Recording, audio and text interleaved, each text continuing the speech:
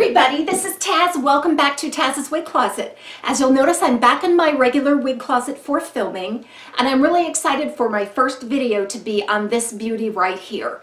This is the new Raquel Welch Editor's Pick Elite, shown in the color Honey Toast, which is RL1216. I did not think I was going to have the opportunity to review this style, but I'm so happy that HairUWear has contacted me and sent this wig for review. Be sure to hang in there for the full review. There's a lot of nuggets and tidbits that you won't want to miss, including a full comparison of this Editor's Pick Elite to the regular Editor's Pick and some color comparisons as well. Editor's Pick is a mid-length quintessential wavy cut bob. Came out about 4 years ago and has really set the bar for this kind of style. So it's really no surprise to me that they have upgraded the cap design on this style with the Elite option.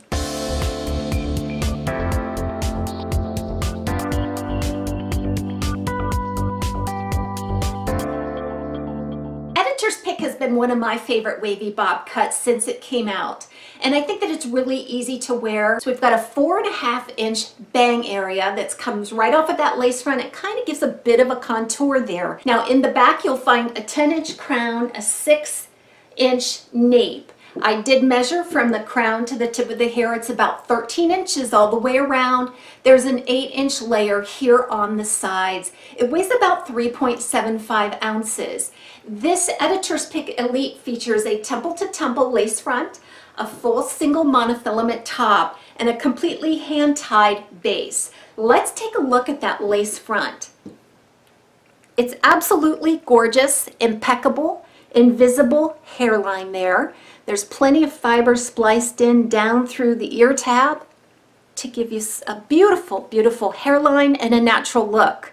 There's a single monofilament top, a nice generous monofilament top there, so wherever you part it you should be able to see through to the illusion of scalp. Just like the Legacy Editor's Pick design, this is made from the Raquel Welch True to Life fibers that are heat friendly up to 350 degrees. We fell in love with this beautiful tassel curly waviness of the Editor's Pick, and it is the same on the Elite. I did notice that the curls are held together a little more defined, especially around the face on the Editor's Pick Elite versus the regular Editor's Pick. But for the most part, it's just a softly tousled, deconstructed curl.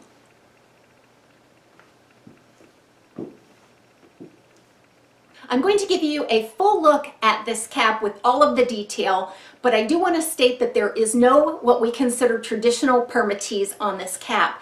But what you will find is some scalloping at the very root of certain fibers in the back and on the sides where they've integrated some wefts into this hand-tied base. So that gives it some strength in the base, and it also gives you some nice volume, especially at the bottom. Now there's enough density here, just an average density. This feels very much like the density of the traditional Editor's Pick, and so I feel like you could probably still get quite a bit of volume. So what this hand-tied cap is really doing for you is it's probably going to allow for a little more natural movement to these fibers.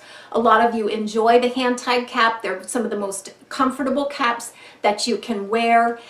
This one fits me like a glove. The Legacy Editor's Pick has a lot of permatease around that monofilament part in the back and the sides.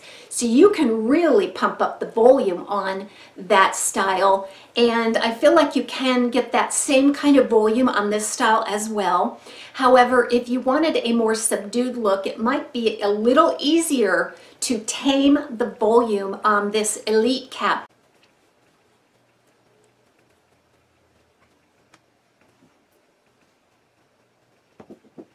This would be a great time to bring out my traditional Editor's Pick in the color Shaded Cappuccino so that we can compare colors and specs.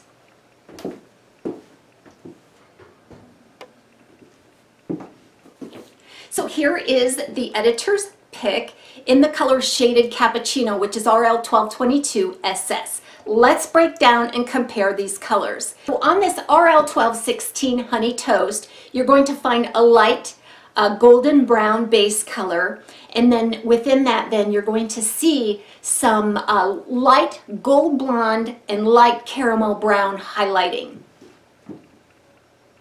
And overall, I think this Honey Toast is a neutral to warm shade. Now let's compare that to the shaded cappuccino. So the shaded cappuccino starts with that light brown shade, and then it also has in there a light ash blonde as opposed to the light gold blonde of the Honey Toast. There's also some light caramel brown in this 1222.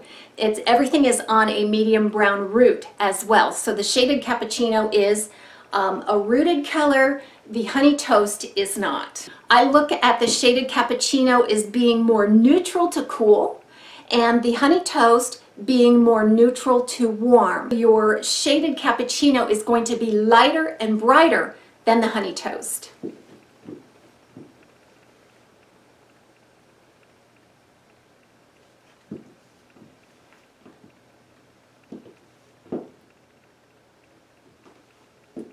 So let's examine the similarities and differences. You'll find the 4.5-inch bang exactly the same on both the Editor's Pick and the Editor's Pick Elite. They both have the same contour and they lay exactly the same on both styles. Some of this layering is a bit shorter on the original Editor's Pick, and that kind of contributes to some of the volume you can get as well.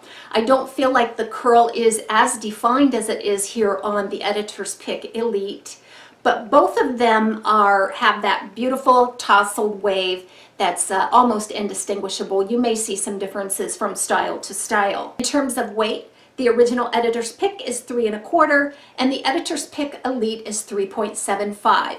The Editor's Pick has a temple-to-temple lace front and full single monofilament top, and then open wefted sides and back, whereas the Elite version has the lace front, single monofilament top, and then a hand-tied base. Examining permatease, the original Editor's Pick has a lot of permatease all the way around that monofilament, and then you'll find it at the temple, the back, and very, very heavy at the nape.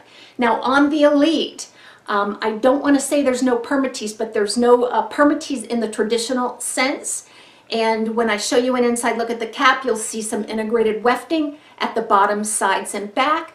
And there's a bit of a scalloped fiber at the very root of those wefts that give it a little bit of volume and support at the bottom. So I think that the volume that you're getting is the same on both styles. Sometimes on completely hand-tied caps, without any integrated wefting or anything, you can really lose a lot of the volume because you don't have the permatease to kind of prop it up.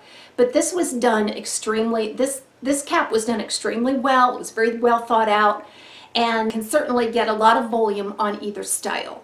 One other difference that I am noticing is that the Elite cap seems to be more comfortable than that of the original. I feel like they're both very well made and very comfortable, but you would expect a little bit more from a hand-tied design. The other factor would be that on a hand-tied design, those fibers can move and pivot a little more on their own, an individual from one another, giving it a more natural feel and movement. In terms of pricing, the Editor's Pick Elite is a bit pricier than the regular Editor's Pick just because it is a hand-tied base and you get some of those additional features. So just in summary, the one thing I was really surprised about was I really expected the Editor's Pick Elite to lay differently on my head than that of the original Editor's Pick just because of the hand-tied features. But they've constructed it in a way that gives me superior comfort and design while still maintaining a lot of volume and movement. Here's an inside look at the cap for the Editor's Pick Elite. The first thing you'll notice is that beautifully contoured lace front. It does extend back into the ear tab and gives some really nice coverage there. A lot of fiber spliced in there. The ear tab is closed and felted and features a long, sturdy stays. There's a seam connecting the lace front with the single monofilament top. A nice realistic touch. There's an extended felted nape with Velcro adjusters, and everything is encased in a hand-tied base material. It's kind of a breathable mesh material. You'll see a combination of cluster knots and wefting at the bottom, sides, and back. Now that wefting is integrated right into that hand-tied cap and gives it some sturdiness, and it also contributes to some additional volume there at the bottom without using permatease. This cap is average right out of the box. I did cinch it in to adjust for my petite average circumference. So because indoor lighting can be tricky, I'm going to take you outside for a side-by-side comparison on these styles and colors.